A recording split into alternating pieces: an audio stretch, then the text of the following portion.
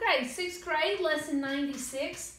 It's on functions, and then we're going to graph the functions. So this will be kind of fun today. All right, so first thing I'm going to draw on my paper is a square. Okay, and what if I told you that each of these sides were 5? Okay, what would my perimeter be? 20. 20. Okay, so guess what I'm going to write down? You're going to perform an equation, S on one side, P on the other. The S stands for side, and the P stands for perimeter. Okay. Okay, so if my side, my S was a 5, okay, then what was my perimeter? 20. Good. Okay, if my S was a 6, then what would my perimeter be?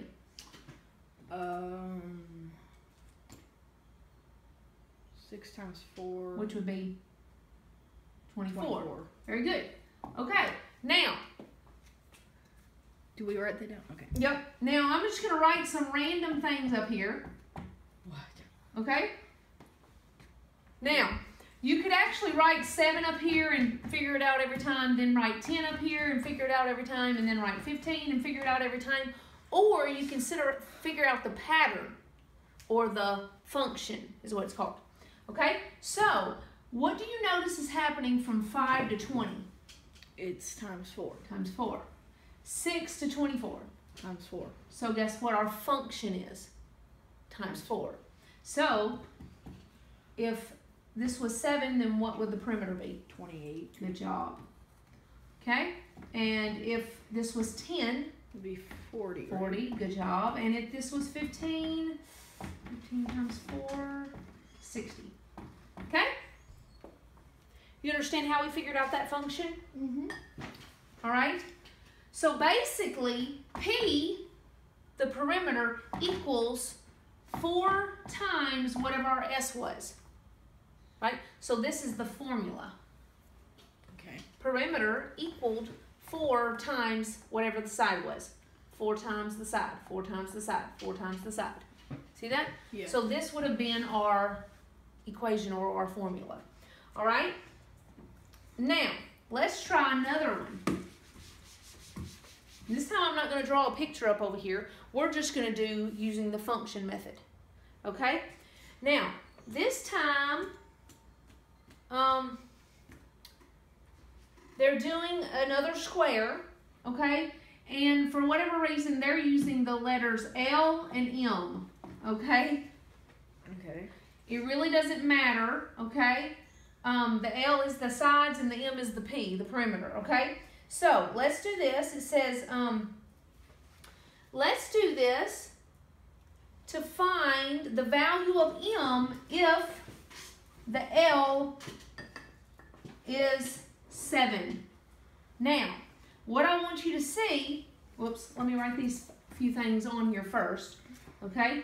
5, 20, 7, blank, stay with me, 10, 25, 15, and 30. Oh dear. Now, this one's quite a bit different, okay?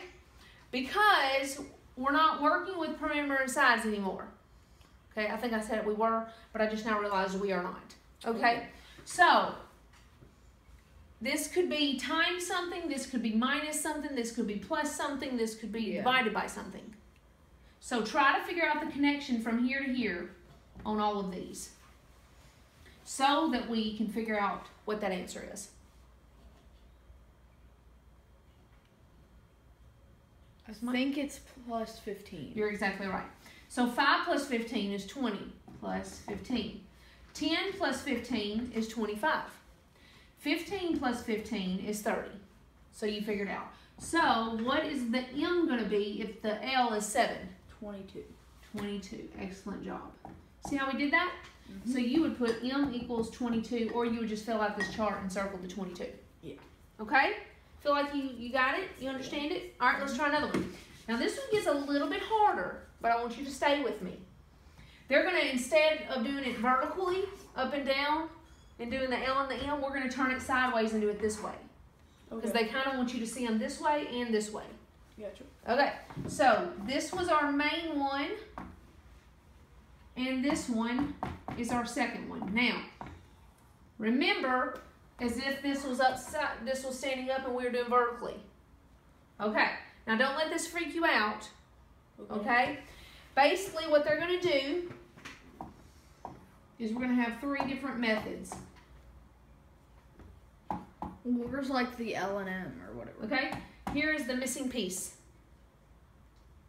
Okay, but the good news is the X, when it equals 2, then this one equals 4.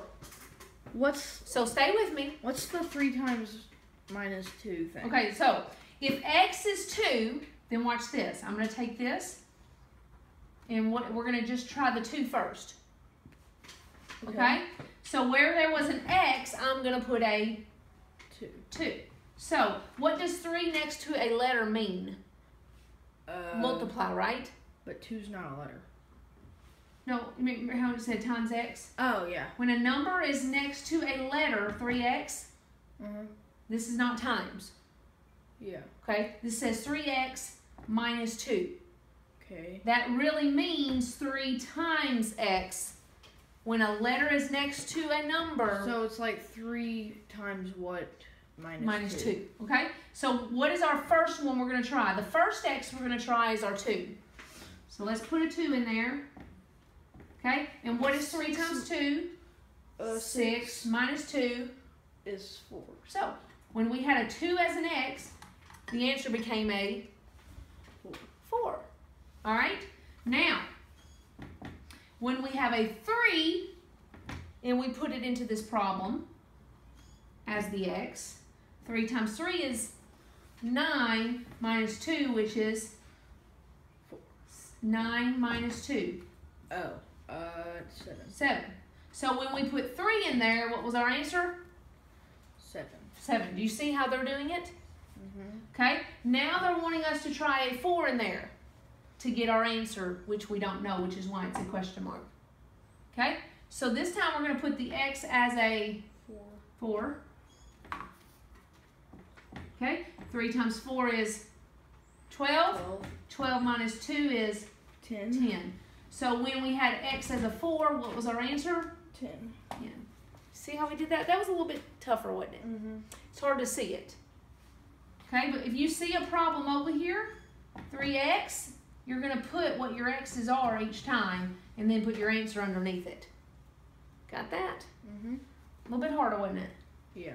Okay. Now, you still staying with me? Yep. All right. Now we're going to graph them. And this is kind of where it gets fun. Okay? So on your paper, we're going to draw that S and that P when we were working with side and perimeter. Okay. When it made perfect sense. Remember that? Okay? Now, if I had my square up here, okay, now they're going to give us a few of the informations. They're going to tell us 1, 2, 3, and 4. Okay? So if our sides were 1, Eli, what would our perimeter be? A 4. 4. So what's happening each time? It's plussing. Wait, what do you mean? From 1 to 4, what am I doing? It'd be 1 times 4. 1 times 4, 2. 2 times 4 is 8. 3 times 4, 3 times 12. 4 is 12. 4 times 4 is 16. 16. Very good. Okay, so there's our information. You see how we did that? Okay, that was pretty easy. We learned how to do that earlier. Now, you're going to graph it. Okay? And how you're going to graph it is drawing an L. Good job. Okay. Now, on the graph, you need to have labeled one side as something and the other side as something. Okay?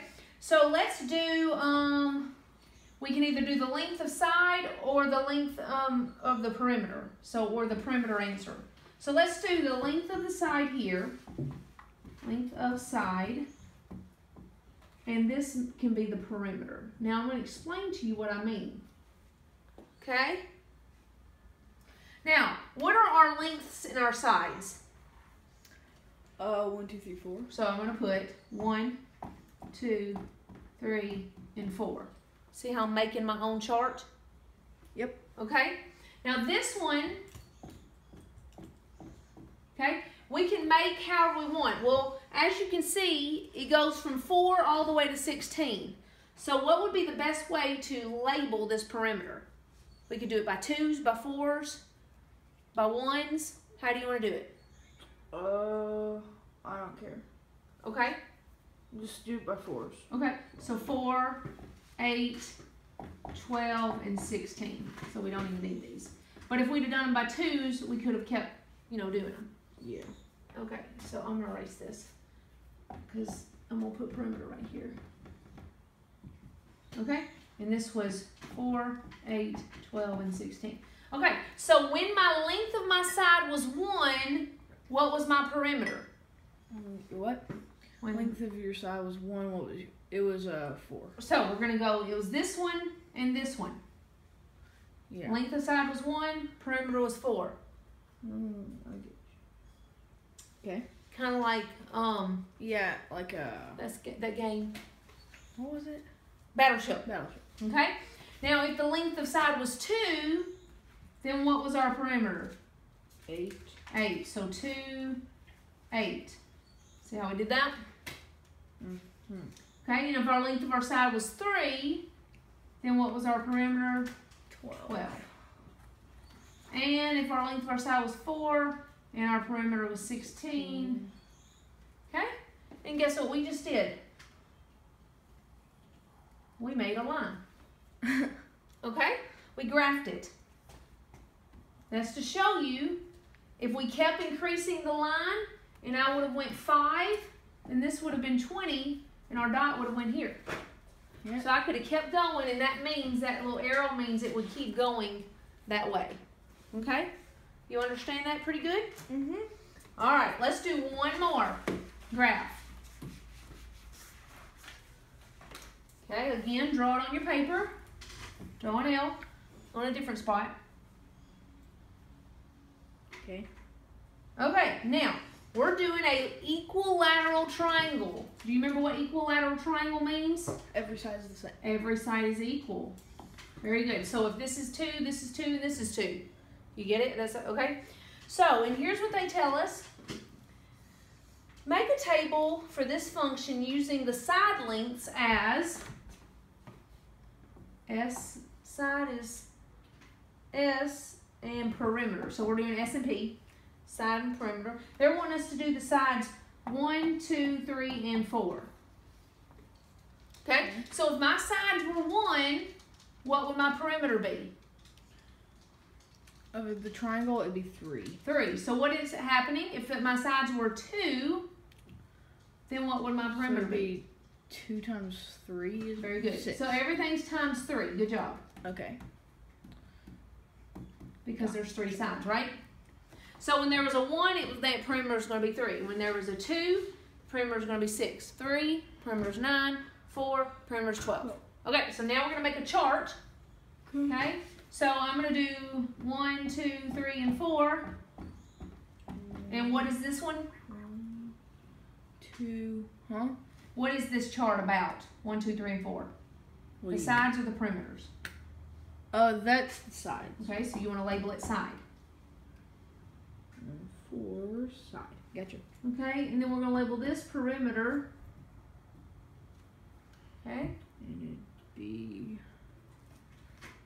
And this time I'm going to do it by, I'm going to show you something, because I want to do it by smaller ticks. So 1, 2, 3, 4, 5, 6, 7, 8, 9, 10, 11, 12. Okay? So each tick is worth how much? 1. Yep. 1, 2, 3, 4, 5, 6, 7, 8, 9, 10, 11, and 12. Okay. So when my side was 1, what was my perimeter? 4, 5, 6, just a sec. You finishing it up? 9, 10. You might want to put perimeter of triangle right here. Triangle. Okay. Okay? So if my side was 1, what is my perimeter? 3. 3. So I'm going to go over 1 and up 3. See how I did that? I skipped the first 2. 3. Good. Okay. When my side was 2, my perimeter was 6. 6. So I'm going to go over 2 and up 6. See how we did that? Mm-hmm. Same thing, number 3. If the side was 3, then the perimeter would be 9. 9. Excellent. And last one, if the side was 4, then perimeter would be 12. And as you can see, what's happening again? My line. 9. Okay? Got it? Yep. All right. Now, we're going to do one. We're actually done with the lesson, but when I taught this at school, a lot of the kids had problems with letter E. So let's do it together. Okay? So listen to what I say. There was a chemist who mixed a thing of solution that weighed, I'm just going to put down important information, 2 pounds. LBS stands for pounds. Per quart. 2 pounds per quart. Okay? Then it says this, create a table of ordered pairs for this function if we have 1, 2, 3, and 4 quarts. Okay? So, what should my chart show? What and what? Side and perimeter? No, there's no sides and no perimeters. What are you saying? Oh. This is where they got confused too. So yeah, okay. So what are the methods, the 2 things that we're comparing here? Something weighed 2 pounds. Quarts and pounds? Quarts and pounds. So we're going to do that. Quarts, Q, and I'm going to put LBS for pounds. Okay. Now, there were 2 pounds per how many quarts? 2 pounds per quart. Yeah. So 1 quart.